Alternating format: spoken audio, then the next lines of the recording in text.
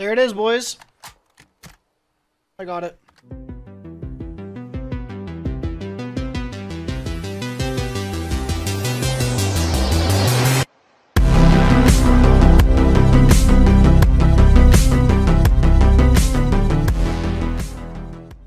Hey, what's up guys, Metaphor here, and no, don't worry, I'm not posting another MW2 multiplayer video.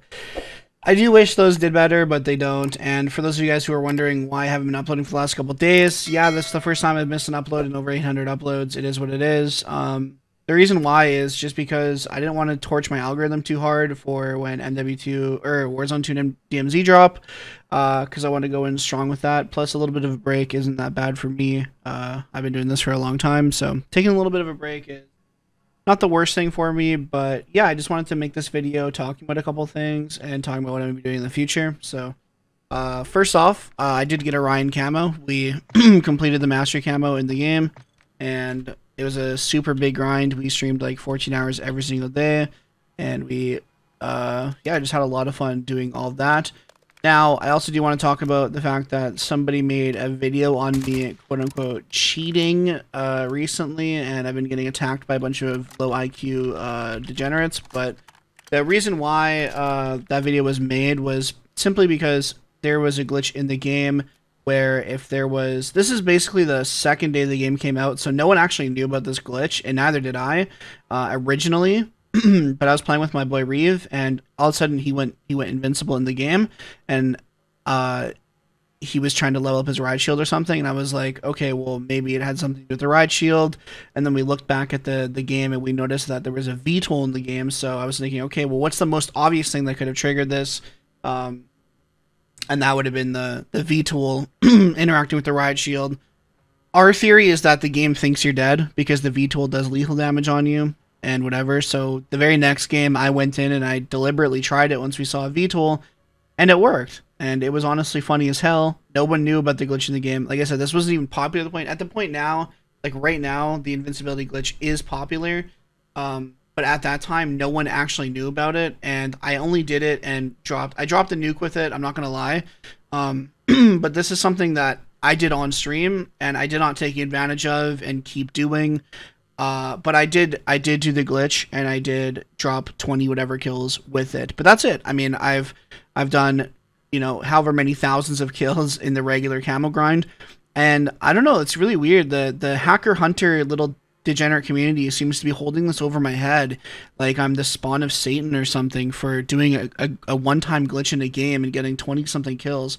And now on all my Twitter posts I'm just getting so much hate, which is like, it's one thing, like I don't really mind getting hate because I mean I came from the League community. Like COD community has nothing on the League community when it comes to hatred, but it's so weird, man. It's just a really weird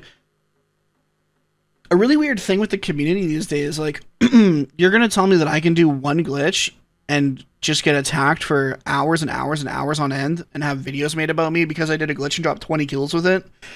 Does nobody remember, like, back in the day on MW2 when you could get infinite emergency airdrops and just completely terrorize every lobby you were in, or like the Javelin glitch, or even on Vanguard? I mean, people could get into walls and stuff. Like, I did a glitch one time, and it's like, I actually don't know what they want me to do, because I streamed my entire camo grind, and I obviously only did it the one time and got a nuke with it. It's not like I got all my camos doing the glitch. I think I leveled up my gun like 5 times in one game with it, which is something that was happening anyway. I think it's crazy how just butthurt people are in 2022, and there's going to be people in the comment section of this video crying about it too, so we can look out for those people and make fun of them when that does happen, because they're not going to actually watch the video, they're just going to comment on it to hate. But yeah, I mean, sue me for doing a glitch and getting a nuke one time with it. Sue me for that. But, you know, I don't think it was that big of a deal, and somebody on the enemy team literally came to my stream and was laughing about it. So now don't get me wrong, if you were to do that glitch every single game and just start terrorizing every lobby, that's one thing. Like, I agree. But trying out something that nobody knew about the first day or two the game came out, I don't think is that bad, and people just need to stop crying. So yeah, anyways, I'm going to be streaming probably a lot more MW2 multiplayer, going for nukes and stuff like that in the future. And I wanted to ask you guys, do you want to see a couple more Warzone videos before the game goes away in 10 days?